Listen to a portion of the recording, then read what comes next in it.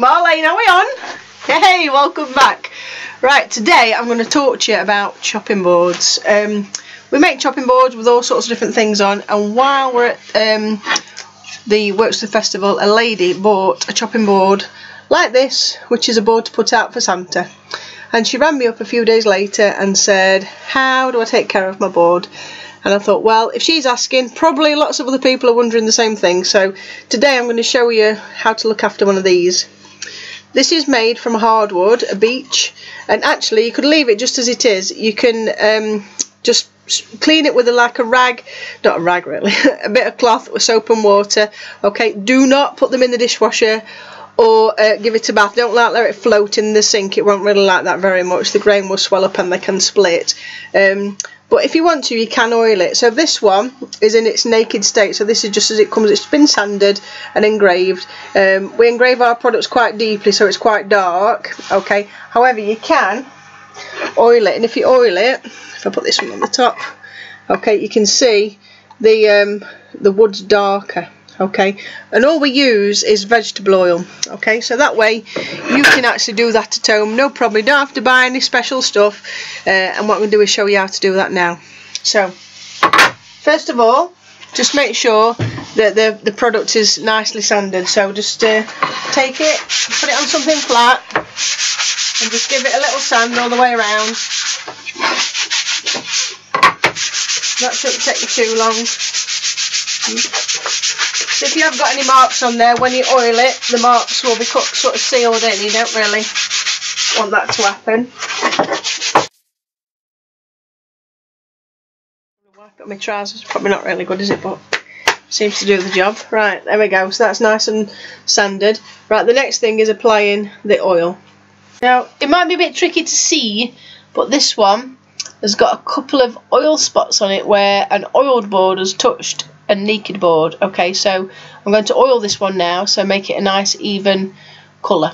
So I'm going to put it onto a bit of card, and I'm going to take my vegetable oil, and I'm just going to pour a bit of vegetable oil in the middle of the board,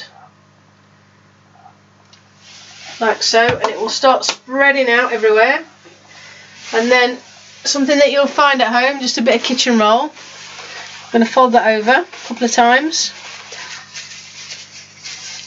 and then I'm going to just spread it around. Okay, I want that oil to go all over the board, and then I'm going to leave it a minute just to soak in, and do the edges as well.